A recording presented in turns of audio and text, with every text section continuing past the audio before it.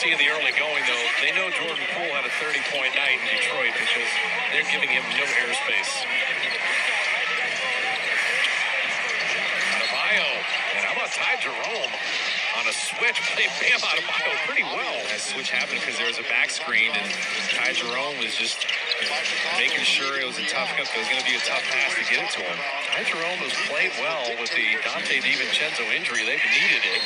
And Jerome, right on cue, will get himself to the line. And the Warriors, they're shooting it at 48%. They've made 6 threes. The 6 turnovers have been the bigger problem, and they have not been getting to the line. So early in the quarter, good decision by Ty Jerome. Couple free throws, courtesy of Lazy Boy.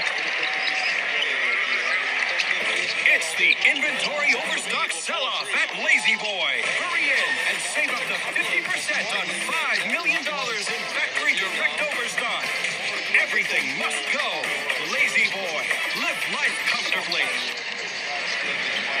It's the quick decisions that help you offensively. That's the one thing about Ty Jerome. As soon as you get it, you see you have an angle, just go. Don't give the defense any time to recover. That's what Steve Kerr talks about, not having the ball stick.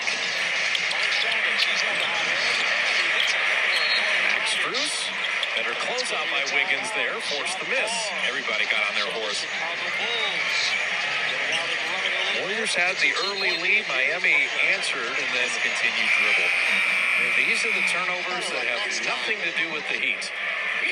And it's just a giveaway possession. And the Warriors have committed 7 turnovers. When you're shooting it this well, you want to get shots up. Just got to be careful with that crossover. Make sure that ball doesn't come to rest. Allen Iverson, thank you.